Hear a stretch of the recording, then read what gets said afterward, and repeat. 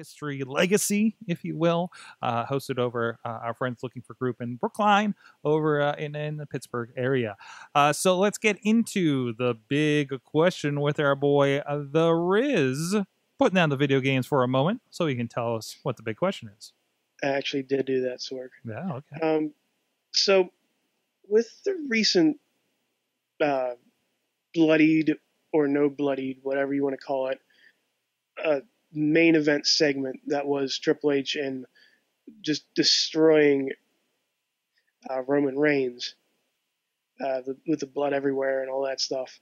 And the equally bloodied, probably, in the Hell in a Cell match that's going to happen in WrestleMania between The Undertaker and Shane McMahon. My question to you guys is, what was one of your memories or matches that you can recall was one of the bloodiest matches you've seen? Sorg, you want to speak for the? You have something to say? The biggest one I recall is that really kind of struck me was and again, not having watched at the time the Hell in a Cell, the original Hell in a Cell craziness, the first few matches, including the King of the Ring one. One that sticks out for me is Triple H and Cactus Jack in the Hell in a Cell. Again, kind of the gimmick fall through the cage kind of thing that they did. But no, that one sticks out for me certainly. Okay. Who has another one? Oh, pick me. Oh, Wheels. Yay! All right. You know, honestly, any match back in the NWA or WCW dealing with Ric Flair in any of his matches, the man knew how to bleed. I mean, he'd come out golden locks, but any match, I swear he could stumble on his tennis shoe and bleed. I mean, his hair went from gold to red. I'm like, Ric Flair was one of my favorite bleeders of all time. That's a weird statement. All red everything. Okay, you win that one.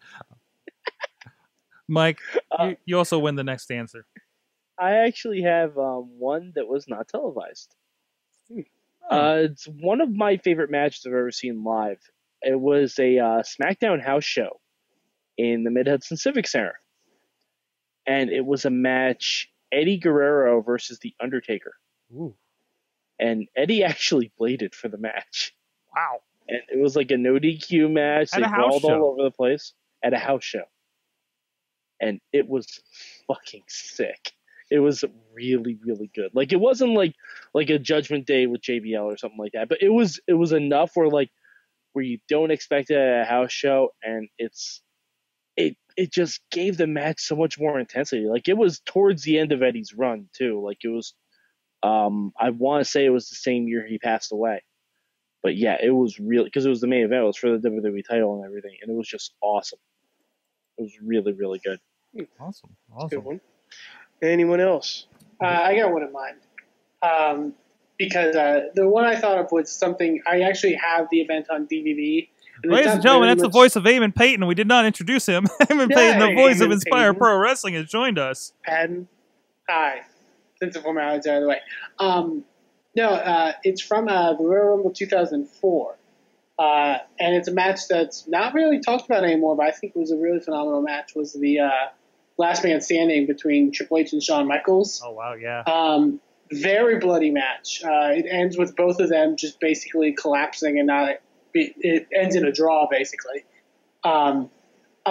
It's extremely bloody. I also remember it more vividly because I remember I had the DVD for this event, and they have a special feature on the DVD of showing them being getting medical assistance backstage, and they both get basically taken into the same medical office area or whatever in the arena, and they're both pretty much dead almost, but they're still trying to get at each other. Like Shawn Michaels is ripping curtains, trying to get at Triple H when they're covered in blood and can barely move.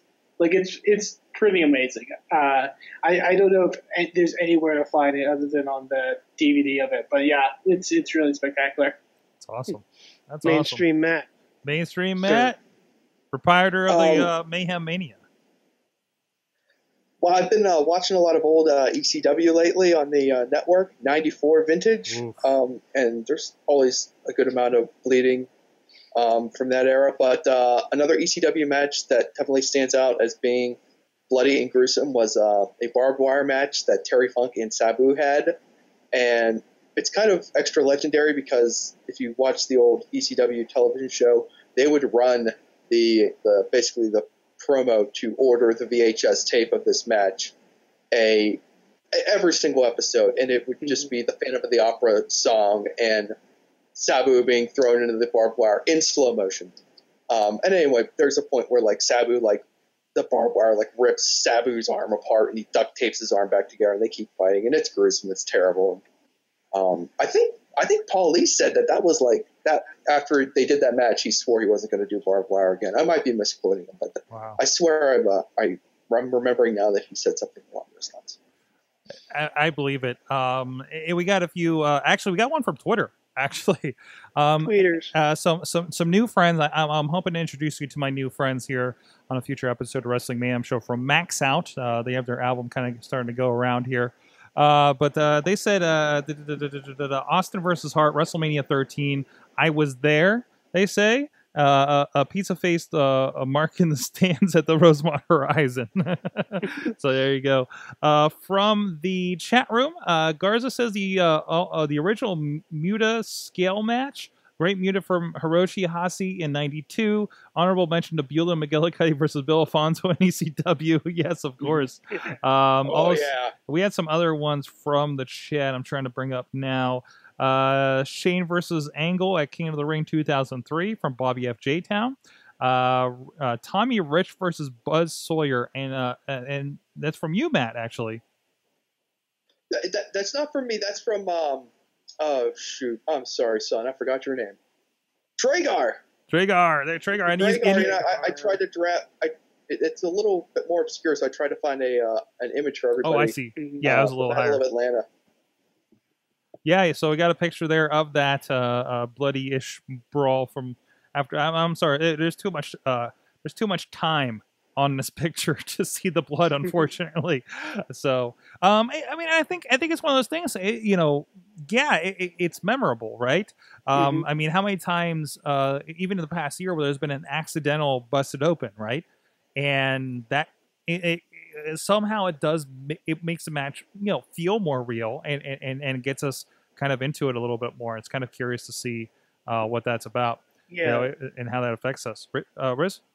Yeah, I was gonna say, I was jumping between two, back and forth, like a tennis match, and it just kept on going back and forth. One, because I was there, but I can't look past how, I wasn't there for this one, how gruesome the first Elimination Chamber was. Oh, I was there for that one. Yeah. Yeah, that was pretty bad too. I mean, Triple H almost died. Mm-hmm. Shawn Michaels was a bloodied mess. Just the images alone were... I think that was one of the first times WWE actually used, the black and white imagery whenever they showed blood or something like that. And it was probably good that they used that because it would have been everywhere. Well, I know they used it for Shawn's return match at SummerSlam earlier that year, too. True. That's true. Yeah, but that was around the time where they started doing stuff like that. Mm-hmm. But, man, that was not plexiglass or whatever they called it. Mm-hmm. Lexan. That wasn't 6 times stronger than glass. That was fucking glass.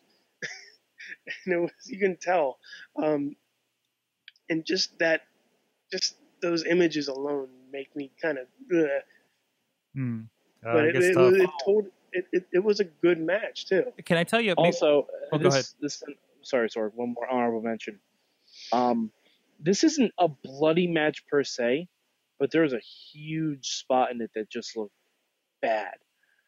The hardcore match on ECW on TNN, not on TNN, on Sci-Fi, between RVD and Bob Holly. Oh yeah. Ooh. Oh yeah. Where the table broke the wrong way and he got a gash right up his back. Yeah. Oh, that still gives me a ghibli. But that started the end for Bob Holly. Like, didn't he get like staph from that? Was it from that particular thing? Or was it the one against Brock Lesnar where he got cut on his leg or something? I thought it was just general, like just being around the ring, and like he just acquired it. Like I didn't think it was anything in particular like that. And there's also, I think you guys kind of moved into this a little bit, but there's also have you seen the thing that went too far? For me, a lot of CZW stuff that I've seen too far. Yeah. Like especially that'll do it. Yeah, that'll do it. Like the one DVD. Just name those 3 letters, Sorg. Right, the one DVD I got from Netflix completely turned me off from the promotion for several years because I'm like, the guy's like, I think it's Danzig, probably Zandig. Yeah. And it looks like he's got like Danzig. Danzig's much different. That's a different guy. That's not quite as hardcore. But like I swear I saw like a tendon hanging from his arm or something. It might have been taped now in retrospect, but still, it's just like, you know what?